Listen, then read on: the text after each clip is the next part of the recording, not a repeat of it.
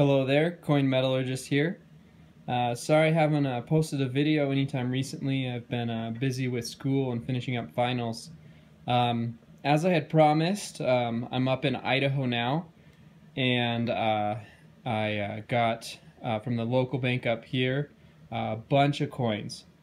So the idea here is I'm going to replicate the experiments I had done down in Denver to see if it's more or less likely to get silver out of bank rolls up here than down there. So this is what the bank initially has given me. And let me just show you what I got here, and then I'll give you a little bit further explanation of what we got here. So we have 4 boxes of dimes, so that's $1,000 in dimes. That's twice of the amount of dimes that I went through in Denver. And the issue I had in Denver was that I kept getting brand new dimes. And the teller warned me that that could be a possibility here as well, so really hoping those aren't all brand new dimes. And then I didn't really want bags of coins, but they had them, and I said I'd take them. And then in addition to getting these bags of coins, I ordered boxes of nickels, half dollars, and quarters.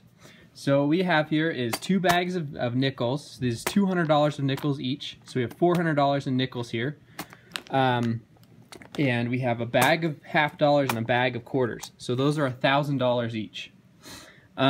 So I ordered an additional $1,000 of quarters in boxes, $2,000 in half dollars in boxes because they have to order them in that quantity.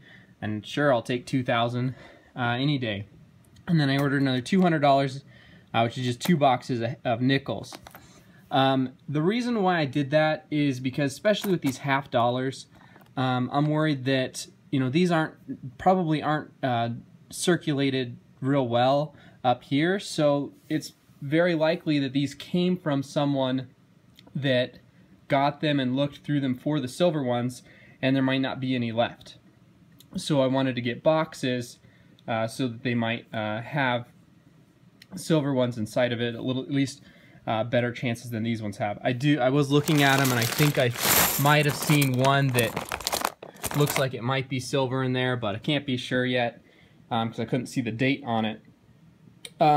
Just one comment about these dimes. These are the same packaging that I get down in Denver, so these are coming from Loomis. These bags were marked to go back to the Federal Reserve Bank, and I'm not absolutely sure what Federal Reserve Bank services this part of Idaho. It might very well be the Denver one, or maybe if there's one in Salt Lake, would be a lot closer actually. But hopefully we'll have some good finds from these. I'll make quite a few different videos for each portion of these. And so we have about $3,400 in coins here, and then I'm getting another 3,200 more to look through while I'm up here in Idaho, and hopefully we can find some good stuff in them. So stay tuned for more videos of this experiment. Thanks.